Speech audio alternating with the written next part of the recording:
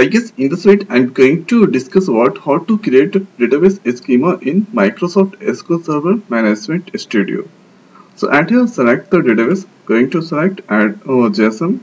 Now here after click on plus and here you can find security, and inside security there is a schema folder there. Now here after you can see already created a schema, so this is add here. Now if you want, then here you can create a new schema, right click, here you can find new schema. So add here give the name of the schema. So here I'm giving add here ZDO. Now here after let's click on search and here you can see add here object tab. So it's a selected user database role and application role. If you want, then here you can do modification. Now here after click on browse. So add here, this is add here, or here you can see a name and here type. So add here, this is a database role. Now here or you can find DB owner.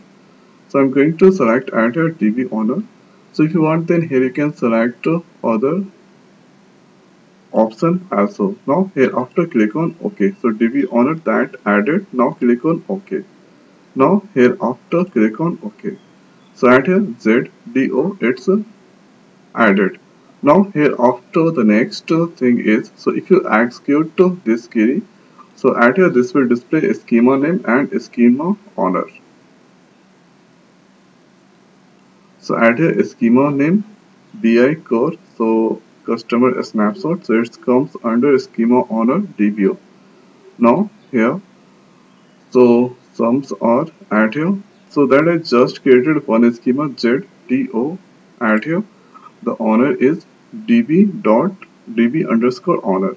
Now here after inside there I'm going to create inside ZDO1 or table. So first we need to write at here schema name ZDO and here after give the dot and here give the table name. So giving at here jobs. Now here after the next thing is let's give at here jobs 1. So ZDO now here after execute to this query. So at here command completed successfully.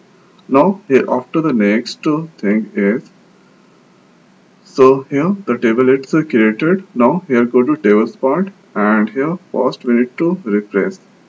So let's refresh the database.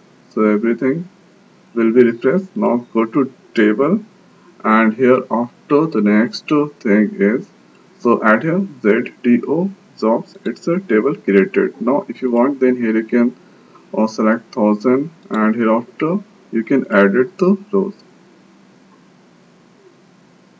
So here you can add the records inside ZDO.jobs1 table. So this is the way we can create add here a schema, and this is the way we can see schema name and schema owner in Microsoft SQL Server Management Studio. So I hope guys this video is helpful for you. So now in this video it's over. So thanks for watching. See you next video. Thank you.